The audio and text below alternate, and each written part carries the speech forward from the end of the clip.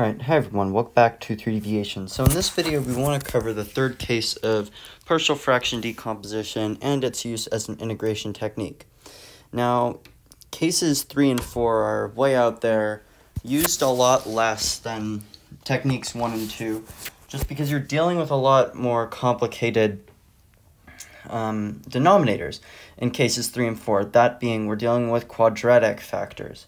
So these are factors that do not decompose into real linear factors. So remember back to your algebra 1 or 2 days when you have your function where you have a parabola of some sort, right? And your parabola maybe looks something like this. And what you notice is you have no real intercepts, right? But the fundamental theorem of algebra says that you've got two imaginary roots. But we do not want to concern ourselves with imaginary roots. We will do that in complex analysis if we have the audacity to make a course on complex analysis in the future. We'll see. But yeah, that would come later.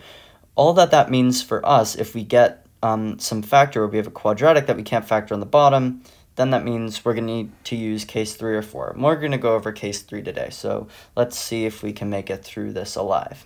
All right, so case 3 says that the denominator has non-repeating quadratic factors. So back in case 1, we had non-repeating linear factors, but now we have non-repeating quadratic factors. So like say something like 1 over x squared plus 1 times x squared plus 4, stuff like that, and then we're integrating obviously with respect to x. So let's give the abstract example as we've been doing. We say p of x over q of x is equal to, now we've got coefficients up here that have x dependence or of order 1. So we've got a sub 1 of x, a sub 1x plus b sub 1 over a sub 1x squared plus b sub 1, all the way up to a sub nx plus b sub n over a sub n x squared plus b sub n. So this is kind of similar abstract stuff that we've been dealing with in cases 1 and 2 as well, but as always, an example seems to help everything out. So let's see if we can do that. So I would like us to integrate 2x squared minus x plus 4 over x cubed plus 4x dx. Now, unlike the last example, this example, we do not need to worry about long division of polynomials because we've got the degree on the top lower than the degree on the bottom, which means that this is already in our kosher form for dealing with partial fractions. All right, so now what we'd like to do is we'd like to factor this down here and verify that we have non-repeating quadratic factors or a linear factor down there if we get lucky. Let's see. So if we factor the bottom term, we're going to get the integral of 2x squared minus x plus 4. Numerator stays the same. And we can take out an x there, and that's pretty much as far as we go, and then we get x times x squared plus 4. Okay, so now you can see that our partial fraction is really going to have two separate little fractions. We're going to have this x term, and we're going to have this x squared plus 4 term. Okay, so let's have a look. So we will do our decomposition. So 2x squared minus x plus 4 is equal to x times x squared plus 4, and we can make that equal to a over x plus bx plus c over x squared plus 4. So when you've got these quadratic factors, you do a constant x plus constant.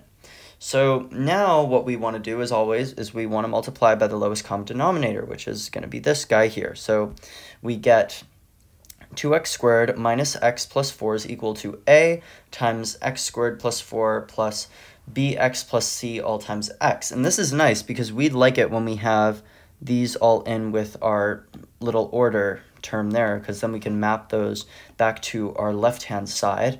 But we would like to expand this a times x squared plus 4 term. So we get ax squared plus 4a plus bx plus c all times x, and then we can consolidate again. So we get a times x squared is equal to bx plus c times x plus 4a. And remember that we've got an x here, so this will also be mapped to the x squared terms. All right, so let's now do that and create our system of equations.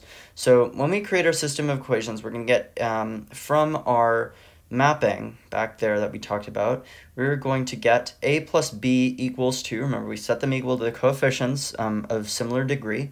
and then we get 4a equals 4 and c equals -1. Well, this is a pretty easy system of equations because they're giving us c, they're giving us a very easy way to find a, then we can just plug in for b, or plug in for a, solve for b. There you go. Then we get our coefficients. So we get a equals 1, b equals 1, and c equals -1.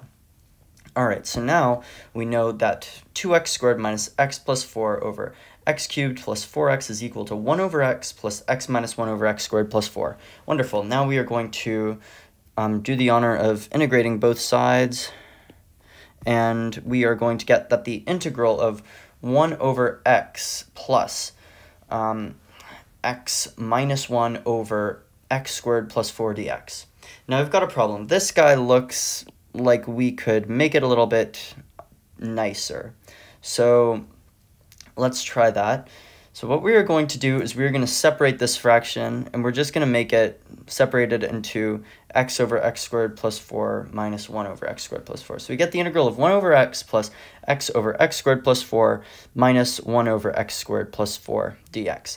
Now this guy and this guy we should have no problem with. That's an ln integral, the ln integral, and this is a u substitution, which you should be doing mentally by now. And this guy is what we might have trouble with. But if you remember what happens when we take the derivative of the arctangent function. So if I have tangent minus 1 of x, and I do a derivative of that, well, if you remember back from there, you may have derived this through implicit differentiation. You get 1 over 1 plus x squared. And we can edit this a little bit, and that is going to make stuff really nice for us. And we are going to get, as our final answer, the natural logarithm of the absolute value of x plus 1/2 natural log of absolute value of x squared plus 4 from that simple u sub, and then minus 1/2 inverse tangent of x over 2 plus c. That is our final answer, and